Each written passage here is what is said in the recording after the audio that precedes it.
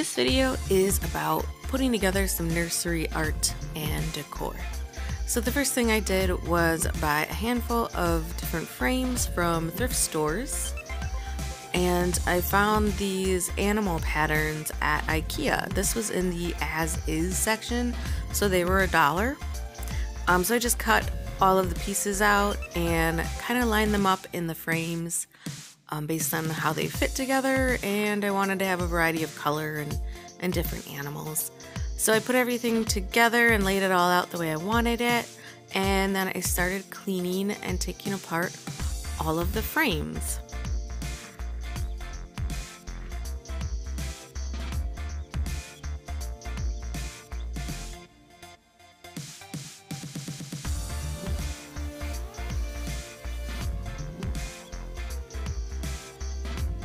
All of the colors that I used were pastel colors.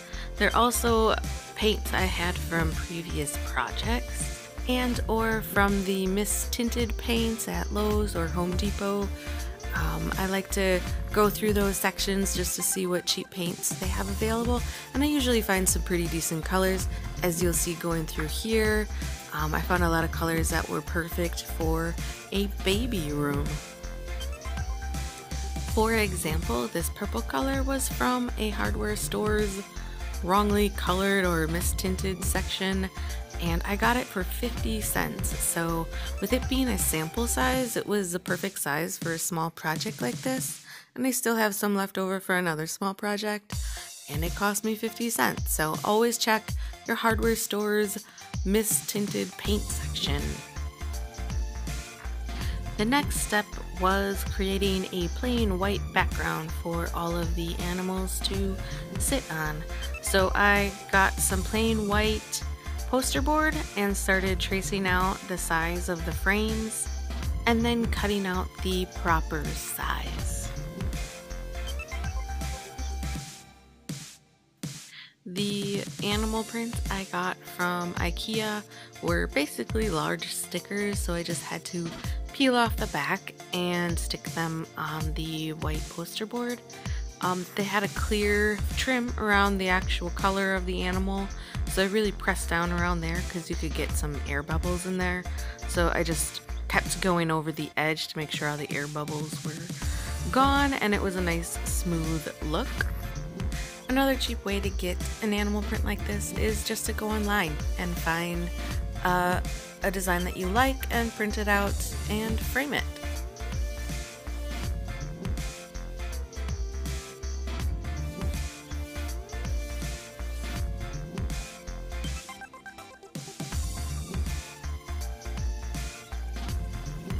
And here is our wall of animals. We went with the animal theme because of this mural that we put on the back wall with a bunch of animals in hot air balloons. The next piece of nursery decor that I worked on was this house frame. This was given to me for free from a friend. I knew I wanted to use it in the baby's room, but I didn't want to leave it white, so I gave it a good cleaning. And then I started out with a base coat of Rust-Oleum's chalked paint in aged gray.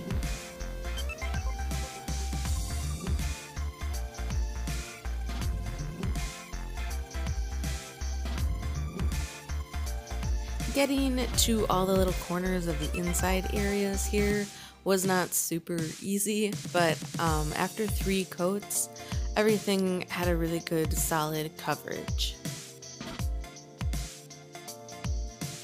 For each section of the inside of the house frame, I used a different color for the back wall space. I used all of the colors that I used on the frames so that they would match. And then the gray color, you'll see later, I used that gray color on the crib and the changing table. So all of the colors in the nursery tie in together. To paint the section, again, it's a little bit difficult to get all the corners nice and neat, but I did use some small craft paint brushes to get in there. And then I just went over each section with a different color.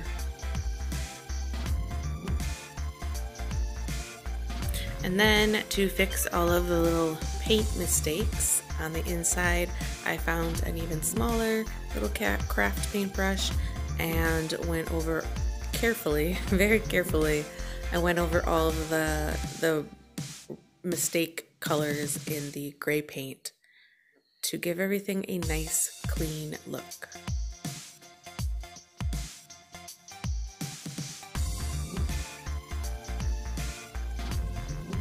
In the end, it became cute storage area for some of her little stuffed animals and adorable little shoes.